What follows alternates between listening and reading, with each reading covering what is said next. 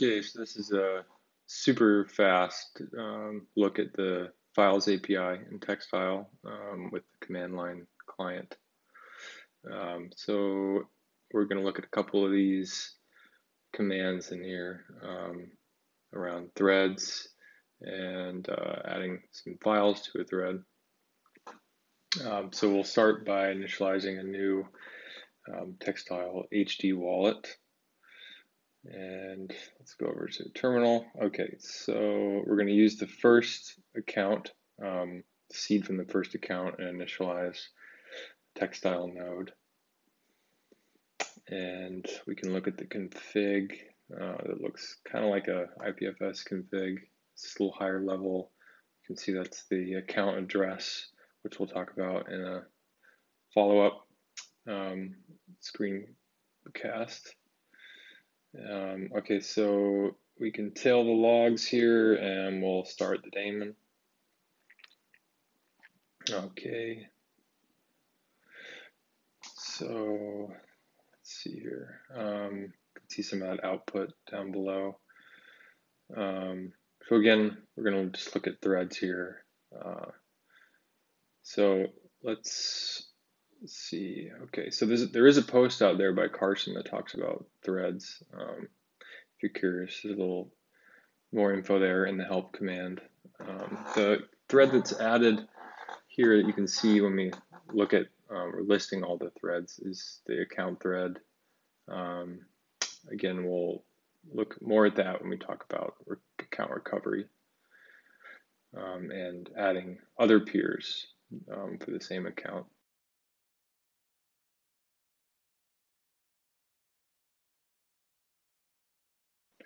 So what we just did there is created an open thread that's backed by the Textile's built-in photo schema. So let's look at the schema concept here, which is really similar to transload it. So we're defining what the node should do with incoming files. So we want to save the raw file. We want some resized images and EXIF, pretty standard for a Photos app. So this is similar to transload it in the sense that you can pass one step can feed into another.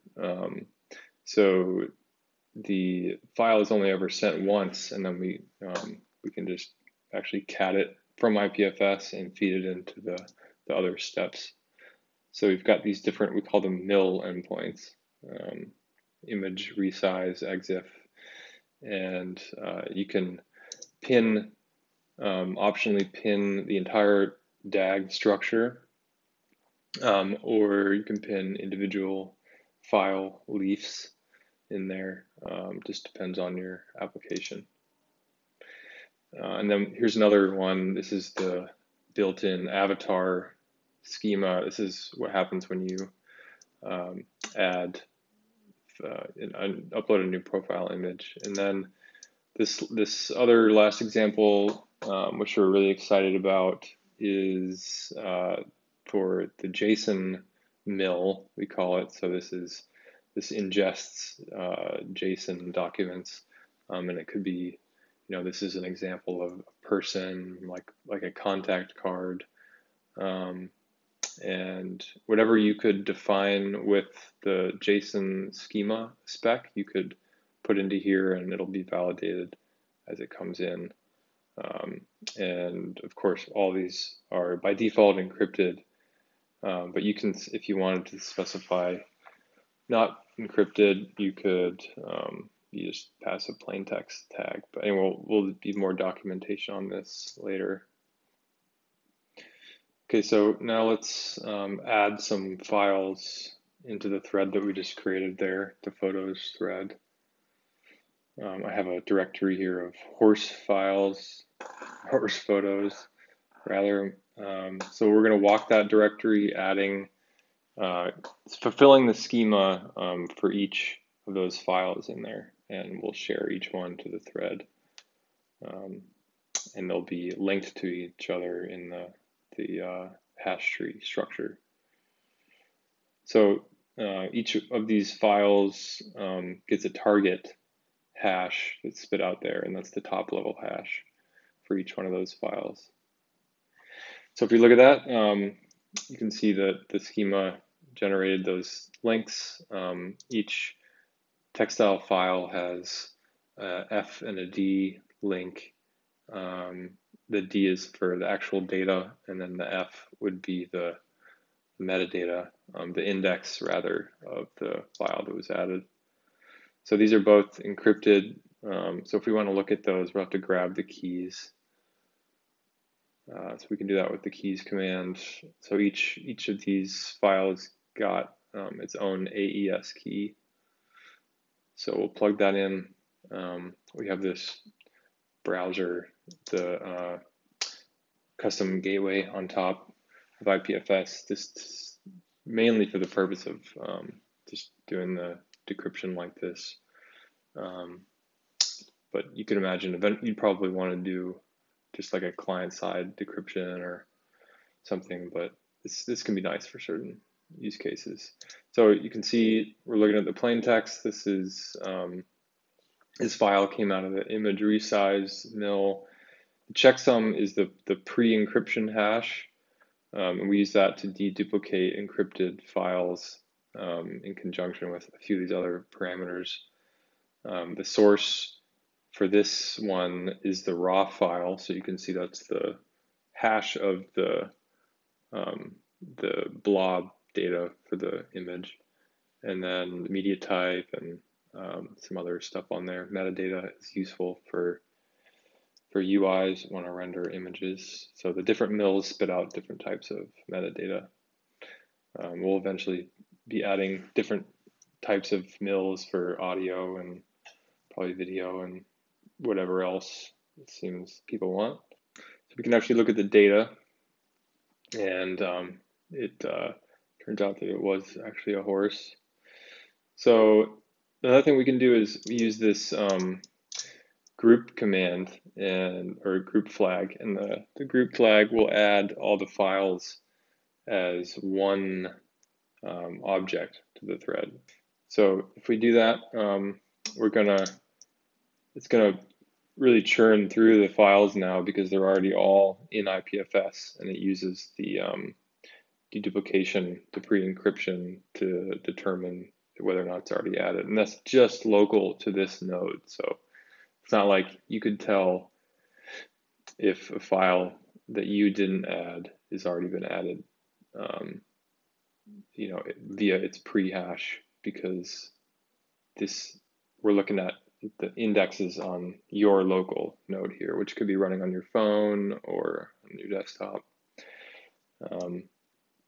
Okay, so let's look at that target, the group target.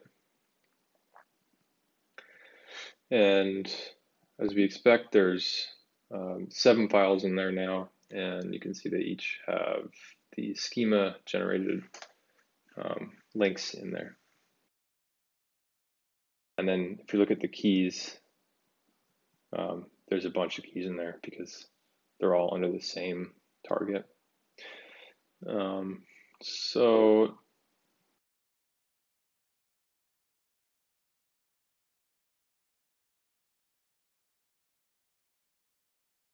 we can actually just paginate through the files like this. As you can see here, you can add comments to files, which we'll look at some other point. But yeah, you can just paginate through and see what's in a thread.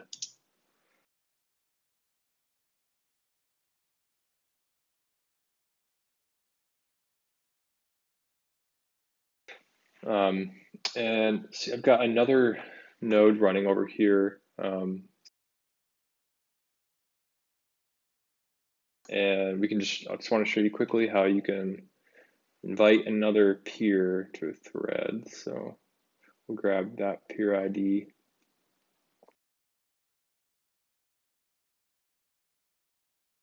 Oh, that's not the right thread ID. Let's put the right ID in there.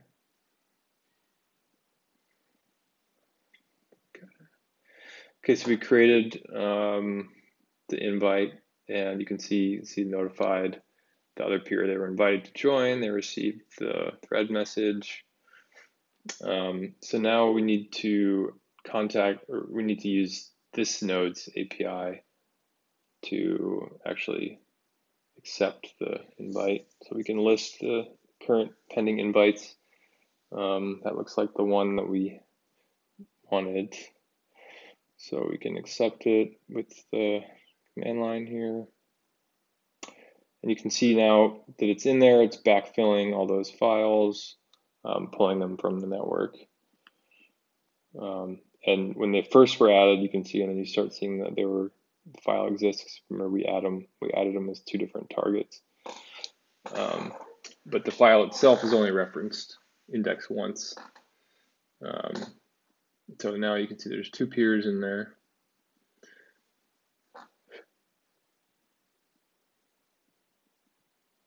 And if we wanted, we can add some more photos. I got this folder of UFO images, and we can churn through those.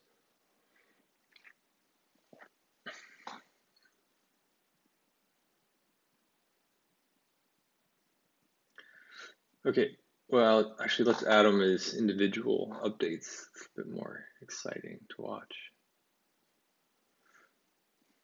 Okay, so you can see all the updates there coming in. We've fast forwarded. And I think that's pretty much it for now. I want to do more of these, so there's plenty more to cover. Maybe next time we'll look at how to add cafes, which are really, it's just a Textile node that you can use for backup and offline messaging and a couple other things like that. Super useful in the mobile world. But anyway, thanks for checking it out, and please let us know if you try it out. We'd love to hear any feedback.